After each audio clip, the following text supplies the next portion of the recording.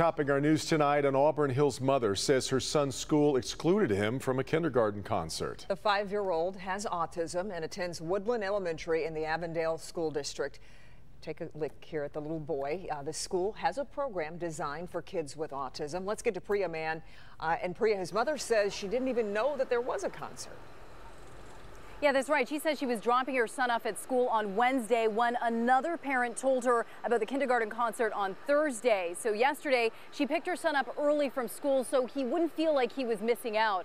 But she's angry and wants answers.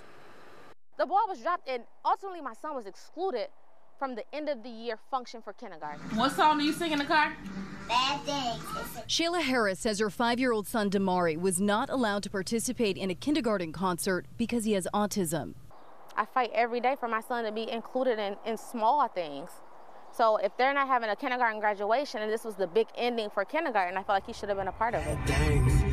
This is video recorded earlier this year of the little boy jamming to a Drake song. Harris says Damari's autism affects his speech, but he is not triggered by music. A lot of autistic kids have sensory issues, which Damari does not when it comes to music. He does have limitations, but not for music.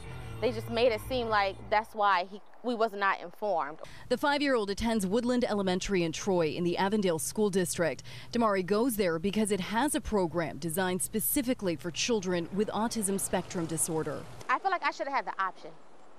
I should have been able to either let my son participate or not let him participate. It shouldn't have been on the school to make that decision for me. Some classes are integrated, others are not. Students with autism take a specialized music program. I would have left work early. I would have rearranged therapy sessions.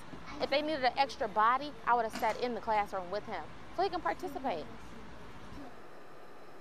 And in a statement, the district says it is never our intention to exclude any child from participating in activities with their peers. And we recognize that by providing a different music experience for this child, we inadvertently created an environment wherein he was excluded. And the district goes on to say they will be working with the family to make sure this doesn't happen again. Reporting live, I'm Priya Mann, Local 4.